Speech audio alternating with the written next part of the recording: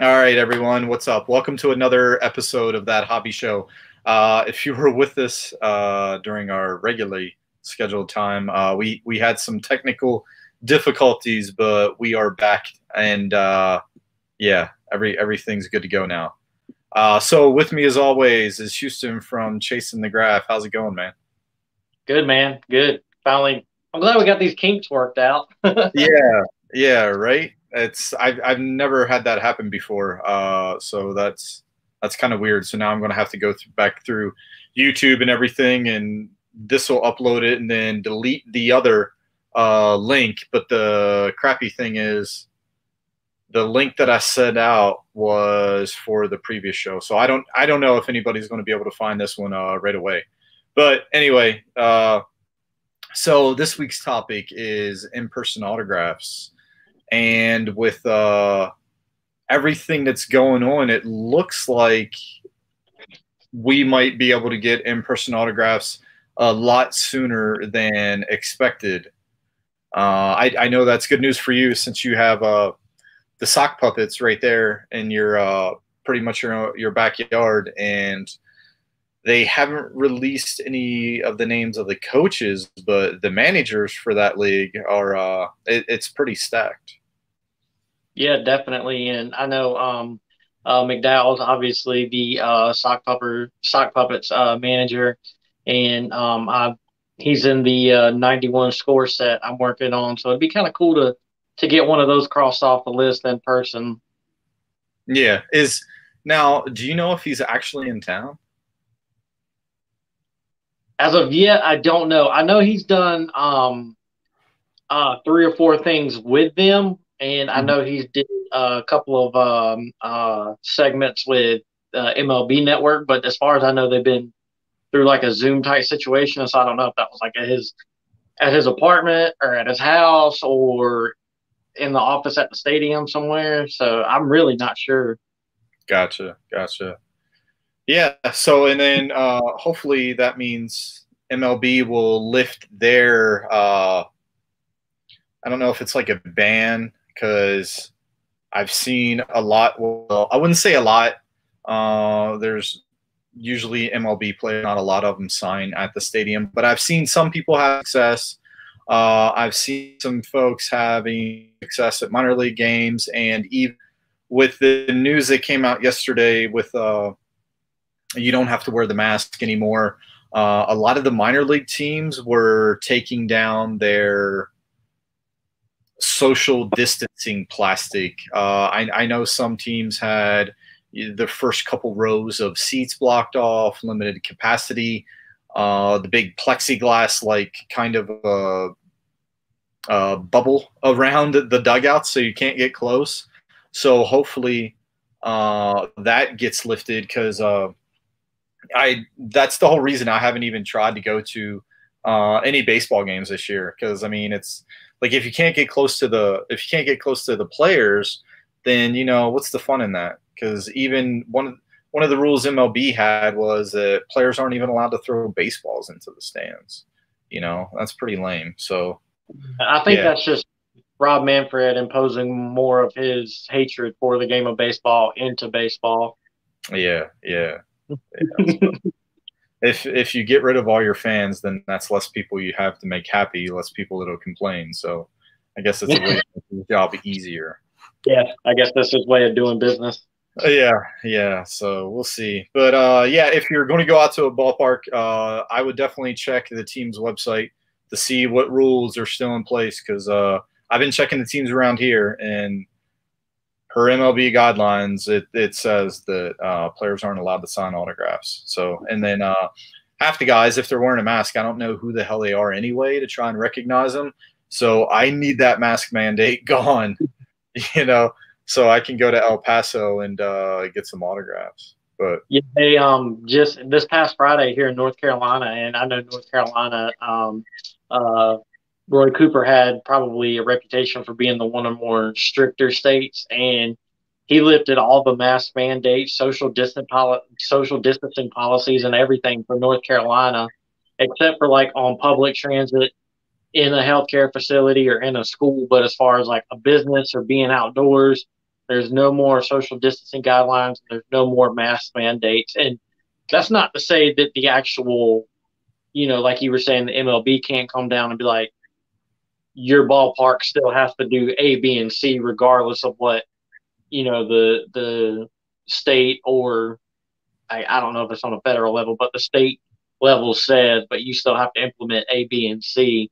So there's always that. Just kind of like it's still up to, even though the state has lifted the mandates, the businesses can still, if they so choose, to continue people to wear masks in there. So I think it's a positive sign, maybe because it just seems like things are kind of moving in the right direction. So I'm hoping that's going to be a huge positive going forward, especially in the next month or two once the short season start up. Yeah, definitely. So I'm sure you'll see attendance go up everywhere. Well, it most likely will, because I'm sure they'll start increasing stadium capacities and stuff like that. But anyway, so our topic is in-person autographs. How do you get your in-person autographs? Like, are you the type of guy that just has a stack of cards, or do you set up binders, or what? Or do you get cards? Because I know with the Carolina Panthers, you're more into helmets and footballs and stuff. Yeah, I did. I did cards a couple of times, but not for the Burlington Royals that are now the Sock Puppets. For like Class A Greensboro Grasshoppers, I would just take pieces of paper and painters tape them to a blank page in a binder, like construction paper or something. And I would take the paper and put it on corners and basically tape the paper to the card in like two of the corners. And so that way I can just pull the painter's tape up and the paper's over top of the card so it won't, damage the card or anything like that. And then that way I can just hand them, the binder with it open. They can scribble on it and go on about their way instead of me trying to hold a little single card while they're signing it, or them trying to hold it, or them being like, can I use your back, or trying to put it on their knee and sign it or something like that. And that's how I handle the cards, the individual like little cards. But like with the footballs and stuff behind me, that's super simple. I always take 3 or 4 Sharpies or 3 or 4 paint pens, because if there's a line, especially at the Panthers practices, if there's a line and they grab your marker, they're going to go down the line with your marker and sign 3, 4, 5, 10 autographs with it. You may get the marker back, you may not. I had Luke Kuechly take my paint pen and sign my picture with it, and then he started going down the line, and he was just signing stuff with that paint pen. It didn't matter what it was, and it was about 15 people down, and then some guy's like, whose paint pen is this? And I was like, it's mine. And he's like, oh, okay, here you go. And then I've had some players, just sign my ball and then hand me the Sharpie back, and then the next person, they'll sign it, hand them their Sharpie back. But I'd say probably at a Panthers practice, 6 out of 10 times if your Sharpie or paint pen's the initial one that gets grabbed, it's going to be used for 4 or 5 people down the line. So with the football, it's a little bit easier. Just hold the football out there and make sure you got plenty of Sharpies. Yeah. Yeah, that's kind of the same thing at baseball games. You want to have multiple Sharpies because you'd be surprised how many kids go to a game without anything to sign, their item with. But I can't get too mad because, it's like a 7 or 8-year-old and they're like, oh, I want to go to the game and try and get autographs. Where's my Sharpie? They're just going to grab a baseball or their hat or whatever, and get whatever they can signed. Me, I have I use books that, they're just like that. Got the Raven sticker on there. But you can get them at Michael's for I always go when they're on sale because these things are like $10-15, and I try to get the mixed media pages because they're a little bit thicker, right? They're stockier, and then I'll set it up so this is how long it's been since I've been to spring training. I haven't taken these out of here, so I'll have it set up so there's 4 cards on a page before I had bigger books where I put like 8 cards per player per page, and I stopped doing that. As I got older, you know, I got less selfish. I think it goes the other way around for some people. But so that's what I do. And the way that they stick in there is I use photo corners. So they just call them photo corners. I don't know if they make them like these anymore. And all they are, they're just little triangular stickers with like a little pocket that you can slide the cards in.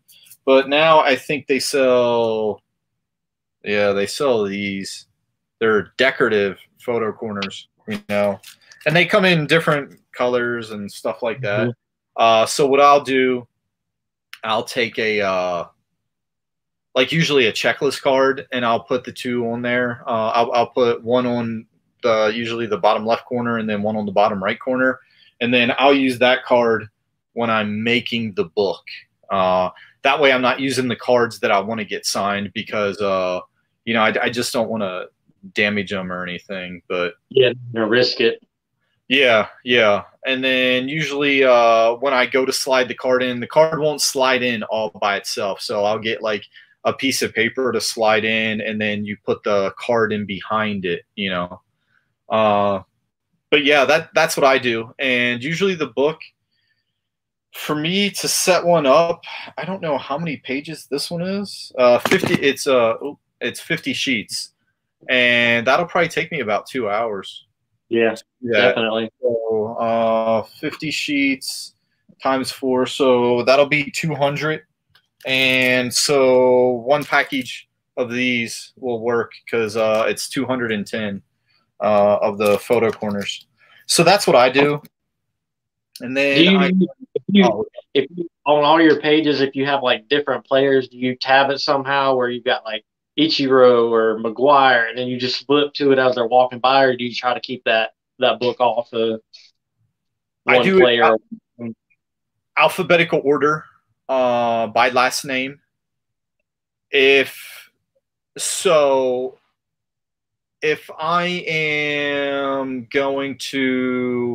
going to spring training and seeing like the Padres, so the Padres share a facility with the Mariners, right? So I will usually have 2 books, one for the Padres, one for the Mariners, and it's set up by alphabetical order by last name.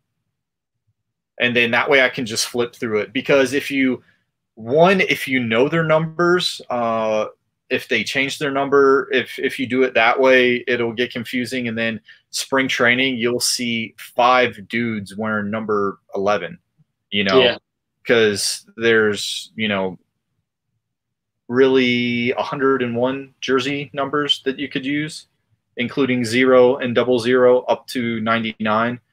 So yeah, I'll do that.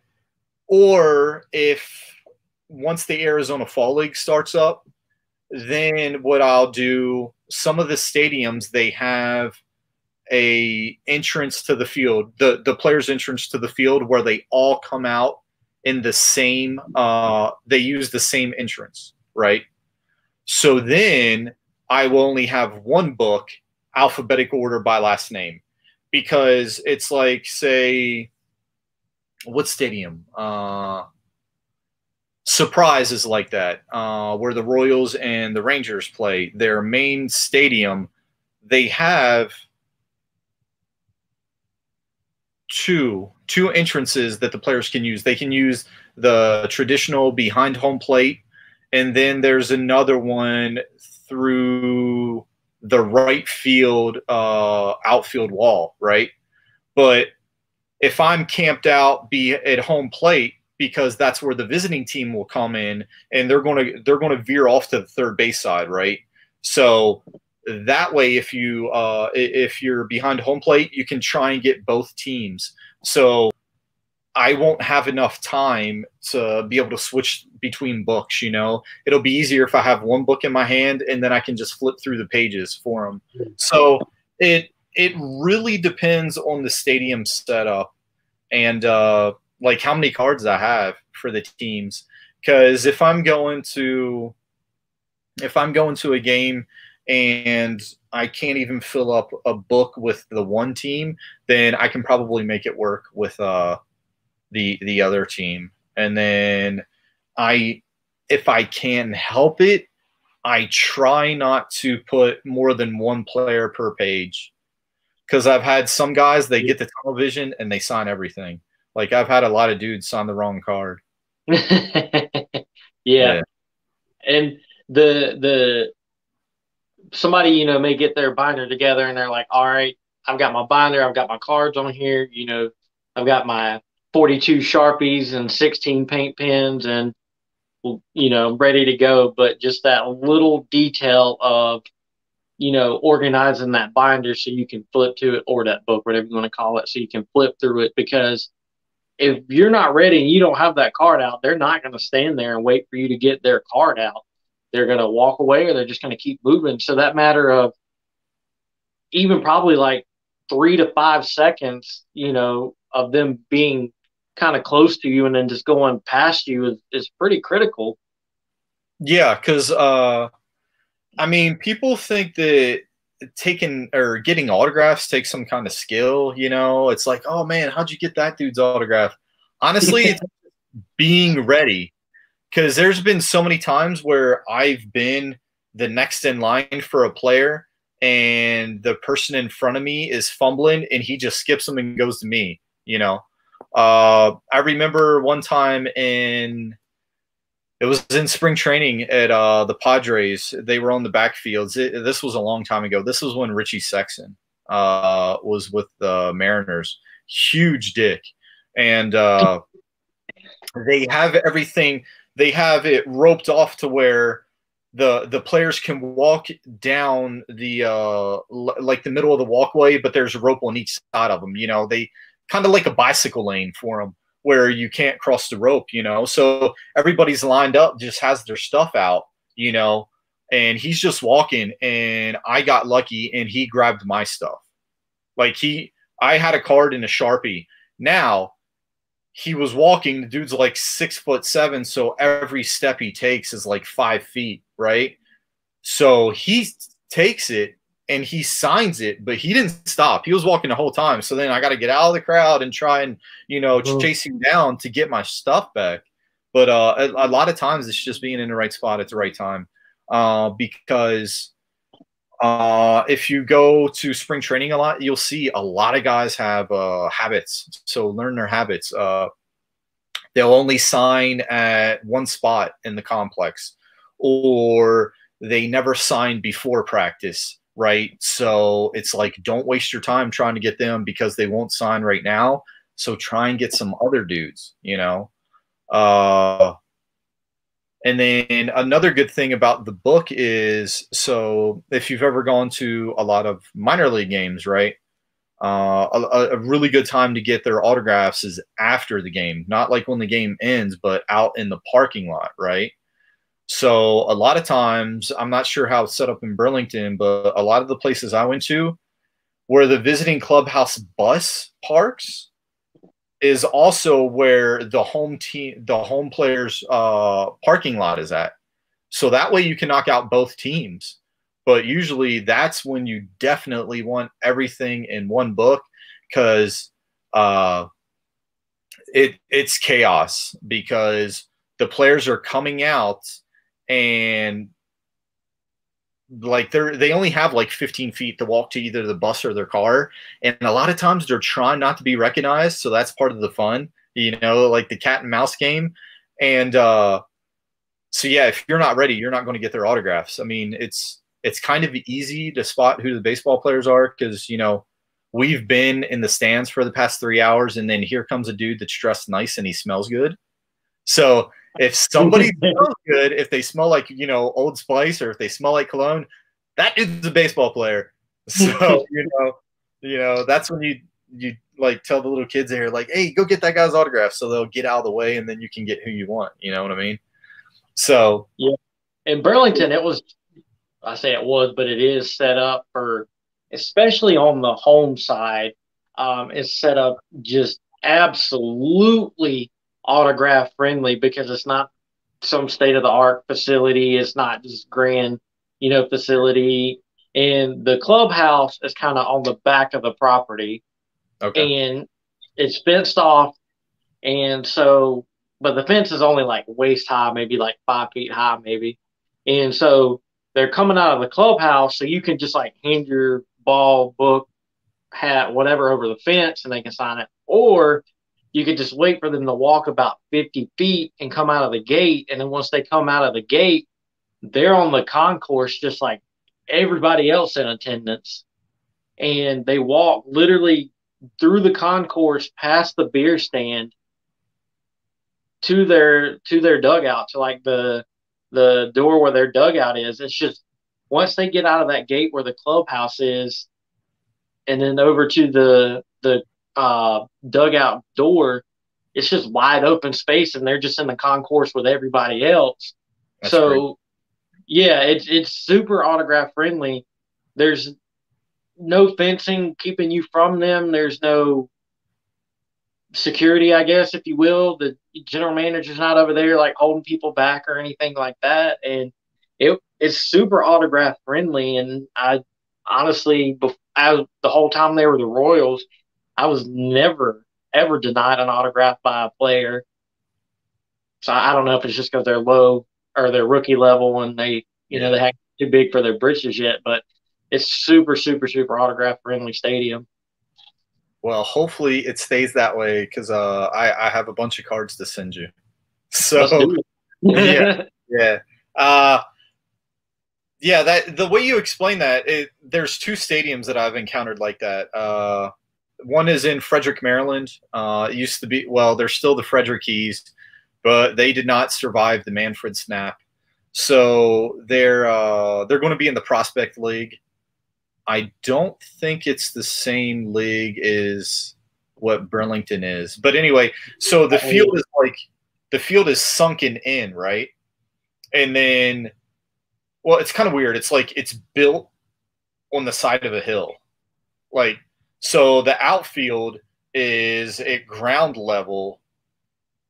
Well, where the parking lot is. Yeah, it's really weird when I try to explain it to you, because you have you walk in through the main concourse, right? And then the field you go down. So that's sunken in, right?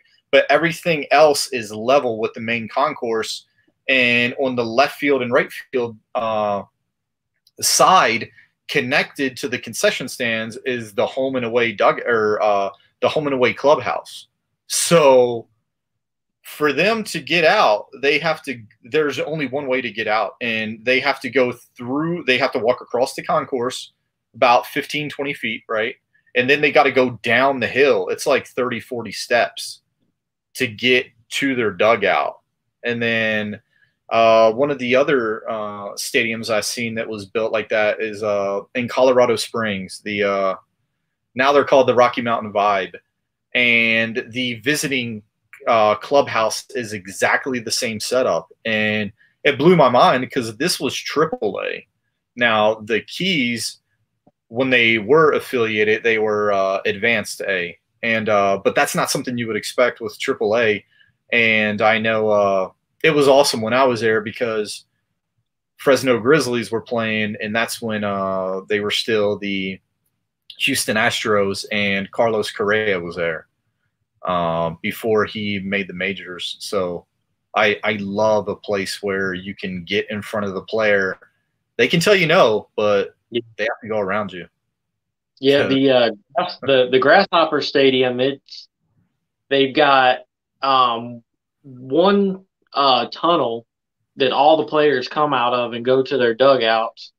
Yeah. And before the game, it's actually like you're actually, depending on where you're at, there's only like 3 places you can be where the players can actually reach up and grab your book or your ball or anything like that. Mm-hmm. And then there's little doors that go from the stands to the fields, and the door is connected to the dugout. Kind of, is just no like little door there, just a little bit of fence. Yeah. So you've got those on each side, but other than those 3 spots, everything else around the field is net. and you can't get a ball through it. You can't get a book or anything like that. So unless you're in like an absolute prime position and you can beat a couple of people to those spots, you're just not. It's just not going to happen. Mm. Yeah, unfortunately, a lot of stadiums are getting that way. And I remember back in the day when they said they were, the stadiums were going to these safety nets. A lot of teams said that they would be like curtains.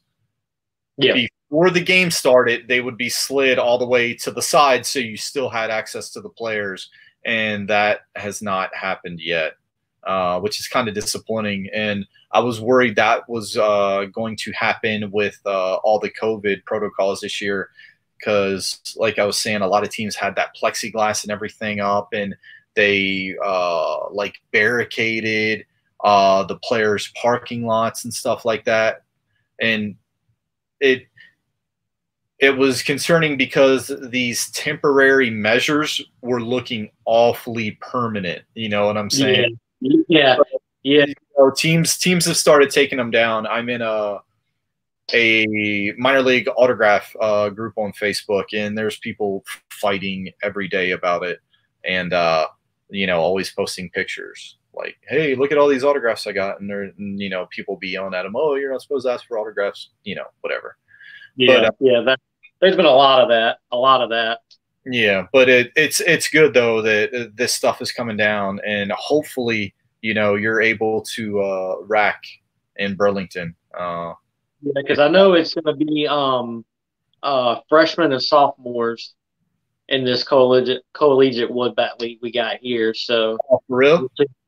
Yeah, they announced that I guess like a week ago that it's going to be all freshmen and sophomores. So it's going to be kind of interesting to see the talent that comes. Yeah, because none of those guys are draft eligible. You're not draft eligible until you're a junior. So, that's that you guys at least got some information, because the Prospect League, where my parents live, the Frederick Keys, they haven't even sent out their tickets yet to season ticket holders, and I think the season starts at the end of this month. So a lot of people are pissed off already, and like I said before, they've only announced the managers.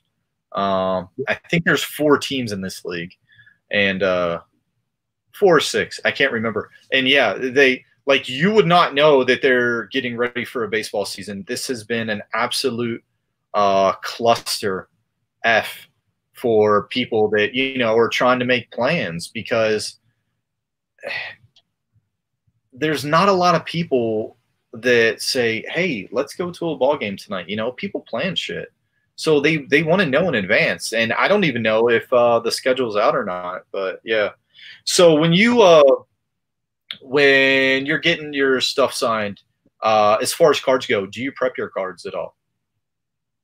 I do, but I don't. If it's like a regular, just like a base paper card, yeah, I'm not gonna do anything with it. But I don't even do chromes or anything like that, because it takes more than just hitting it with that little dry eraser. It takes more than that. So, but if it is something that does have like a little bit of shine to it or something like that, like the contenders are kind of a little bit of shine, kind of a little bit of paper kind of thing. I might prep those a little bit, but other than that, most of my base cards I don't really mess or do any. I really don't mess with.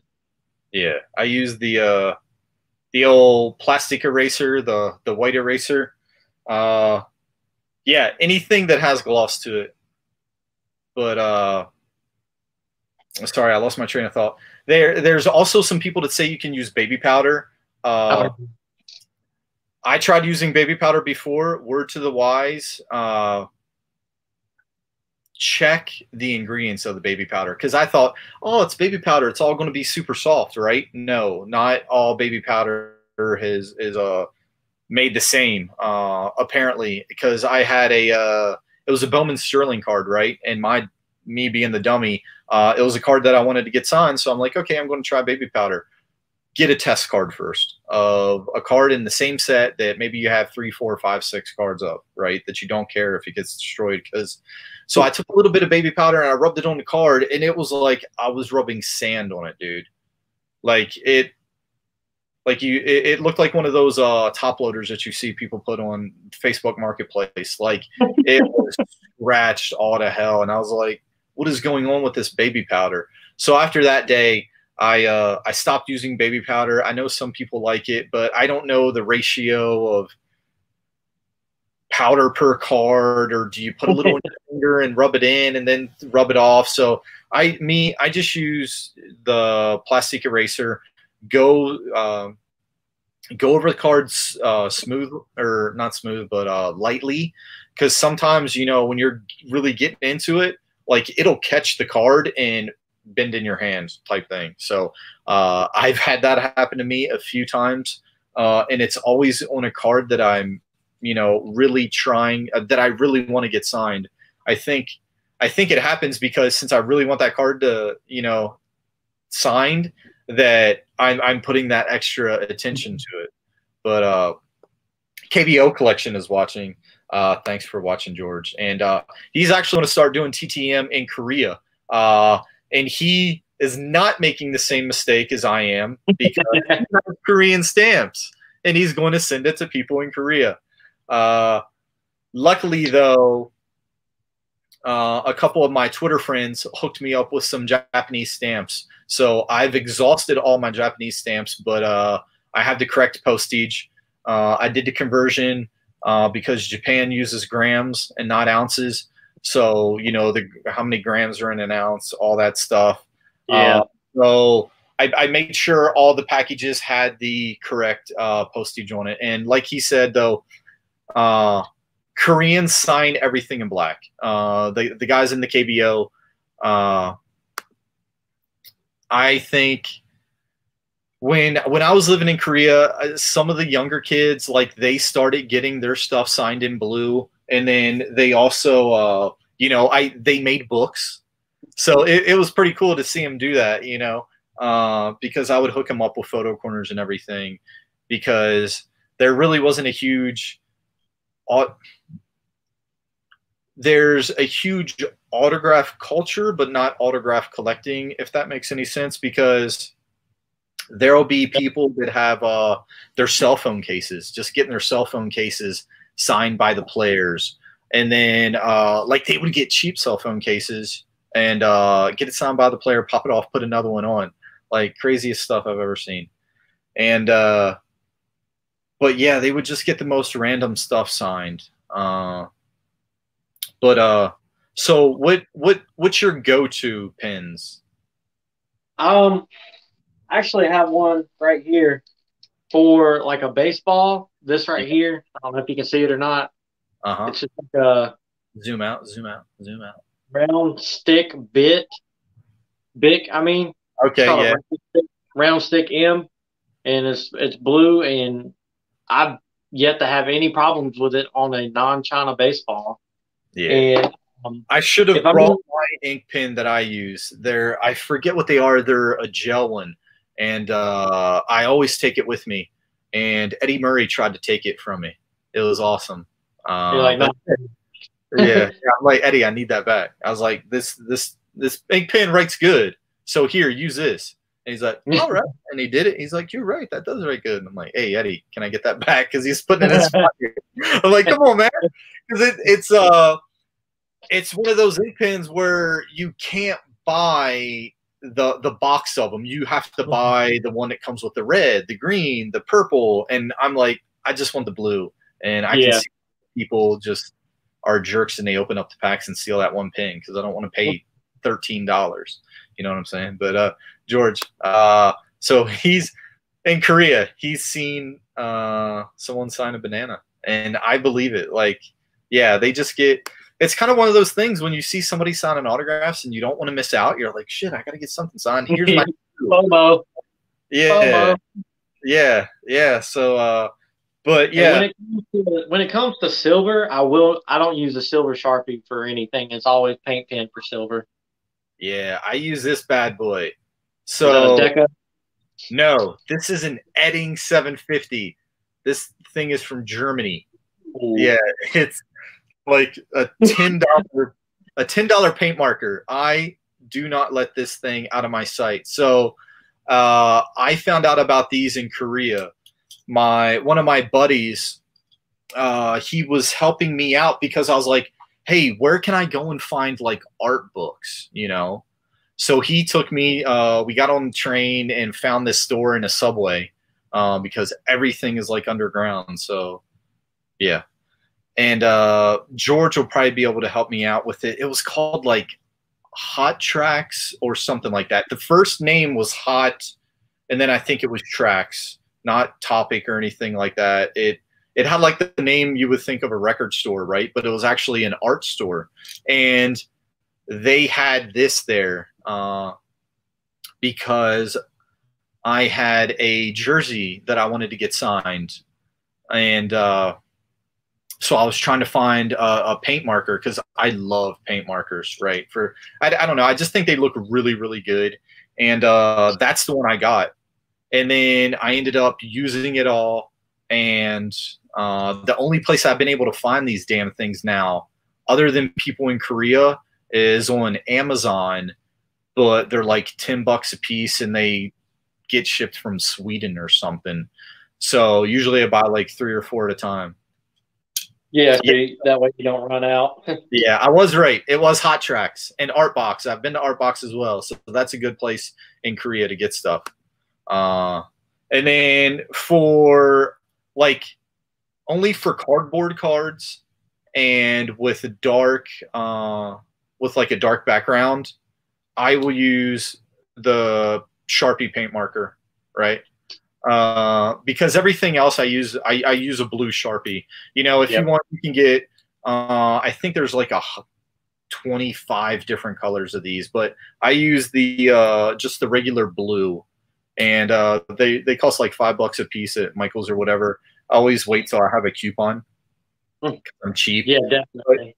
the only bad thing about using paint markers, and you probably know this, is like when you get something signed in Sharpie, you can give it a couple seconds and then you can put it in your stack of cards, right? And it's good. These, you have to wait. Yeah. So Oh yeah. if you're trying to get multiple guys' autographs in a short amount of time, I would not recommend using paint pens because it's actually like putting a layer of paint down on your item. And if you don't give it minutes to dry, your autograph is going to get destroyed. And the bad thing with those is usually it's not salvageable, that item, unless a football, I could see maybe getting it cleaned off, mini helmet, possibly, but a card it's pretty Yeah, much, card or picture, it's not gonna happen. yeah, yeah. And If you're going to try and and take it off another, the picture, you're going to take the gloss off too. yeah, and another it's only happened to me once, but I've heard, or seen where it happens is with a paint pen, you have to worry about the player potentially pushing down on it too hard, and then it like blots out. Yeah, yeah. It'll look like a blood splatter from like Yeah. CSI Miami or something, right? Yep. I've had that, and then I've also had it where I took the cap off, and it's just like it just vomited all over the place, and I'm like, "Are you kidding me?" And I have a blue hand and paint everywhere. Yeah.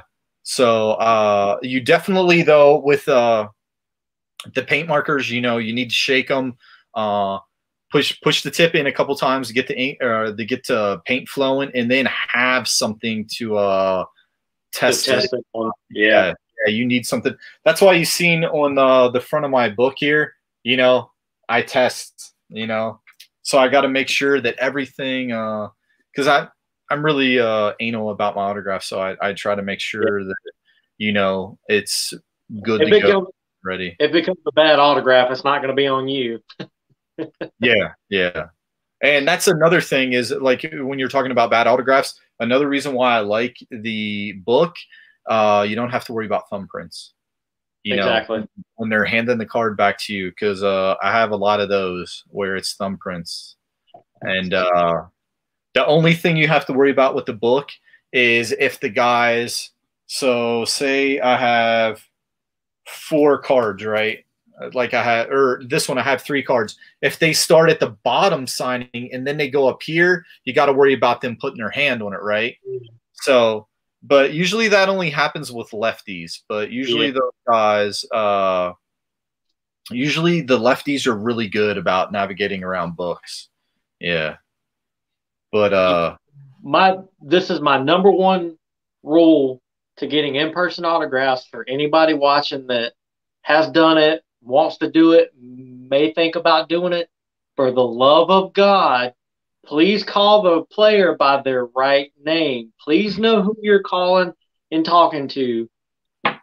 It has cost other people. It's happened 3 times at the Panthers practice. Tight end Ed Dickson was walking by.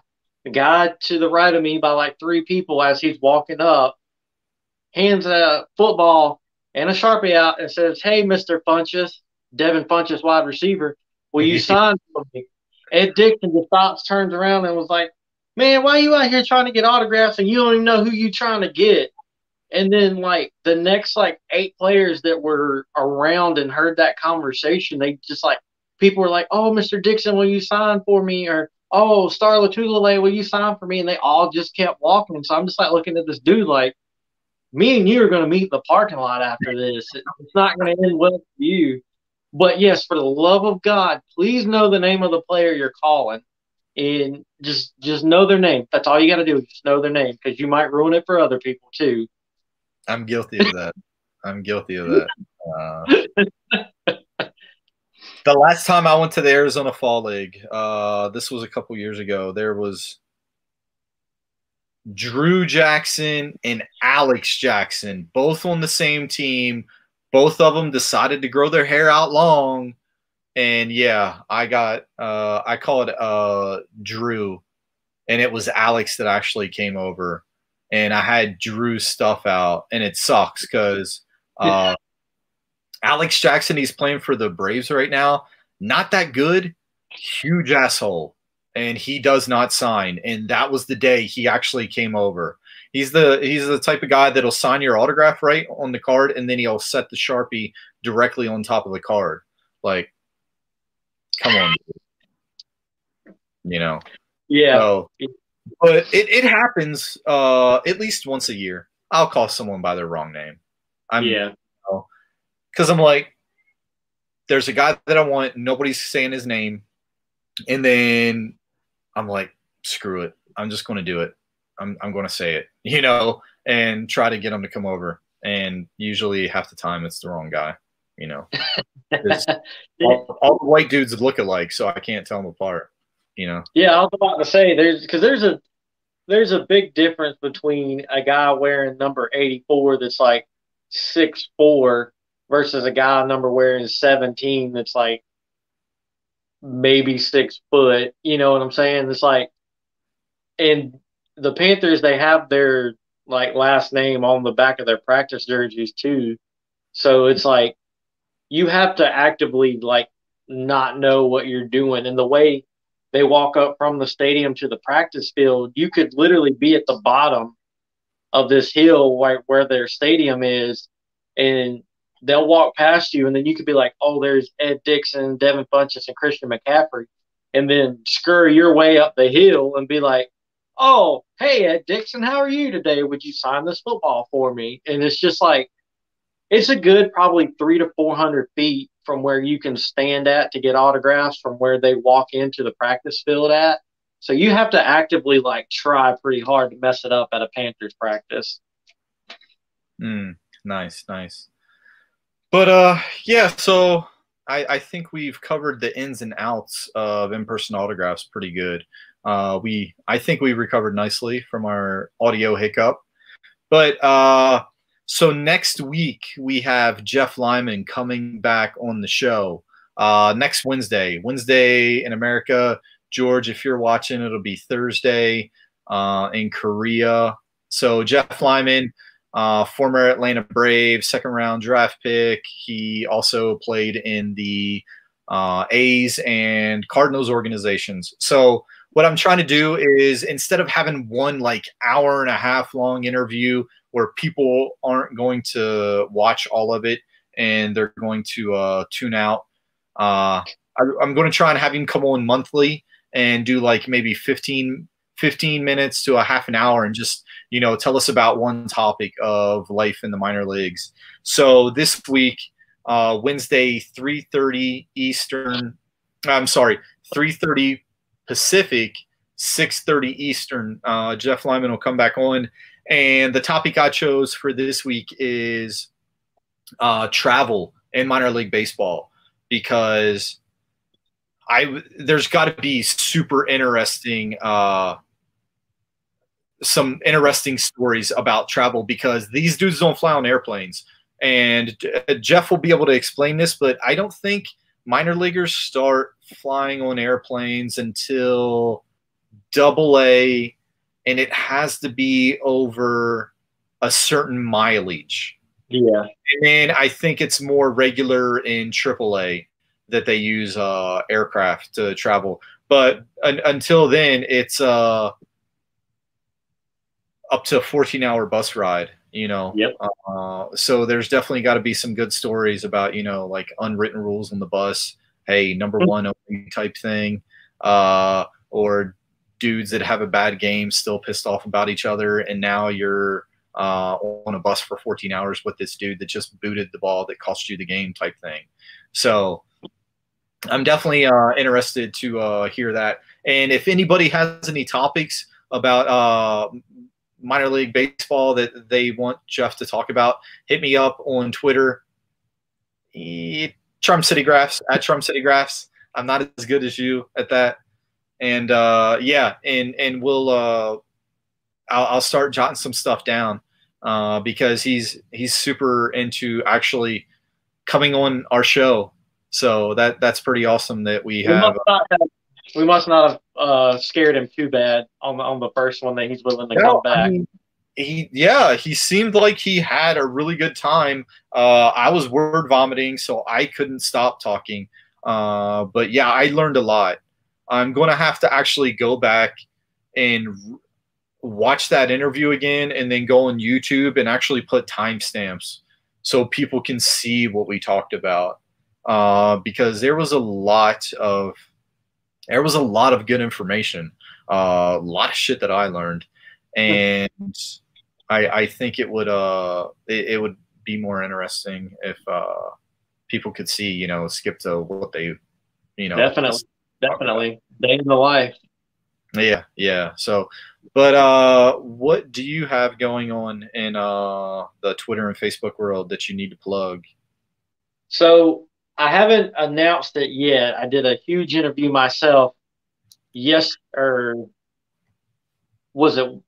I think it was Thursday. Yeah, it was Thursday. So I'm about to drop the name right now. I haven't dropped it yet, but for anybody, what about on Patreon? Did you announce it on there? No, I haven't. I mean, people on there already know, but I've got one subscriber. So what have I got to lose? But I did an interview the other day. It's going to be uploaded this Tuesday at 7 p.m. with Mike Goldberg, former UFC commentator. He's commentated every sport you can think of: hockey, basketball, college basketball. He was a UFC commentator beside Joe Rogan for 9 years, and he's with Bellator now as he was with them up until they went to ESPN, right? Yep. Yeah, when it was on like Spike TV and stuff. Yeah, and he's the man had so many catchphrases. At the beginning of the fight, he'd be like, "And here we go," or they get knocked out, and he'd be like, "It is all over." And so I was a huge fan of his, huge UFC fan. So it was an honor and a pleasure to talk to him. Super fantastic guy. We chatted for about 10, 15 minutes before the interview started. But that's going to be on YouTube this Tuesday at 7 p.m. for the premiere. So everybody, please check that out. It's so much fun. Awesome. Yeah, that'll be a good one.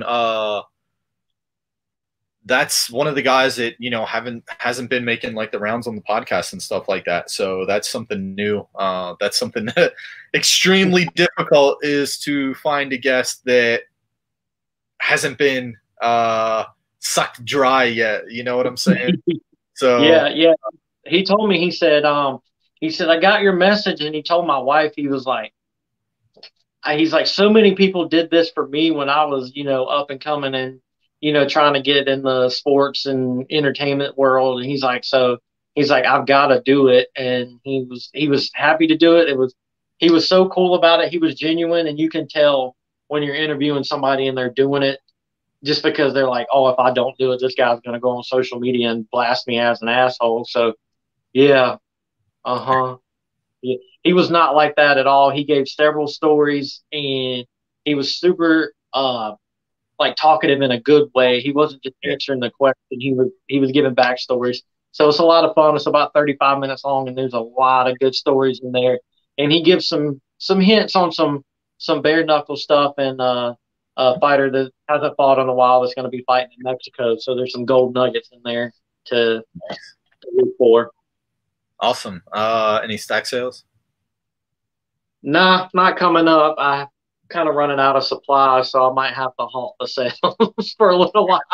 Yeah, I understand. But awesome. So you can check us out. Our Twitter handles are below. There we go. Yeah. And pretty much Charm City Autographs on Facebook, Charm City Autographs on YouTube, Chasing the Graph, the Ocho on Instagram, Chasing the Graph on Facebook, Chasing the Graph on YouTube. And so we will see everyone Wednesday for another special show with Jeff Lyman. So thank you everyone for tuning in, and we will see you then.